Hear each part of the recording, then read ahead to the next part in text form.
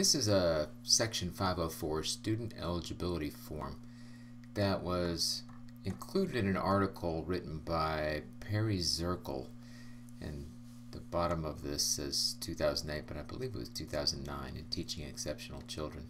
It's an article that we have to read for class. I like this form because it incorporates all of the elements that are in the law in terms of making a determination of eligibility for a student. And Section 504, a district or state that you work for or other entity might use a different form, but it would likely include all of these elements. So let's walk through really quickly and talk about what some of those are. First, there are people, and there need to be people who have knowledge of the student, knowledge of the meaning of the evaluation data, and knowledge about accommodations and placement options. So who are some of the people that might be included in James' 504 plan? Or not the 504 plan, but the student eligibility form. Well, one person, the hospital homebound teacher.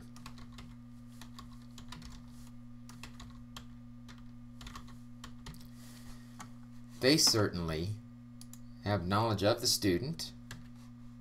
They'll know something about the evaluation data, and they probably know something about accommodations and placement options, because somebody who's doing hospital homebound work or helping students transition back and forth between school and hospital likely have some experience with kids who need 504s or are determining schools that are determining eligibility for 504.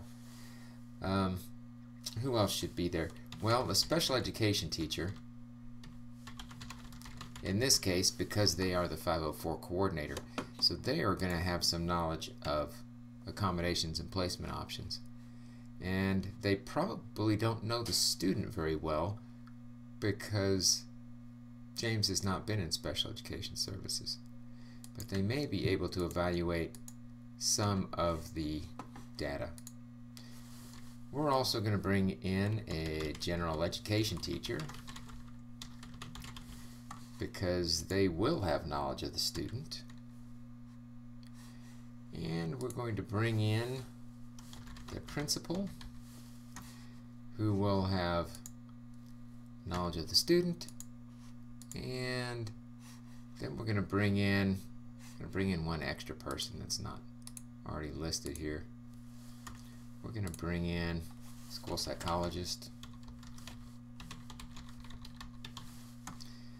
because they're likely to have information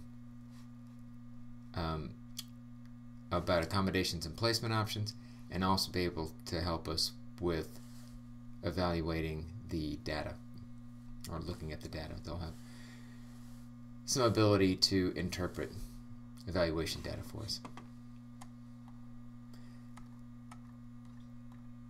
We need to specify the kinds of data that we're going to use, and we're going to use teacher recommendations, and we're going to use medical records. We also have to specify the type of impairment. In this case, we'll just write that it was a broken right wrist and leg. Whoop. And I think he lost a kidney.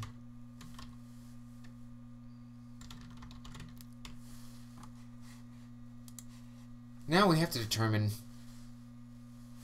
one or more major life activity that is impacted by this physical impairment.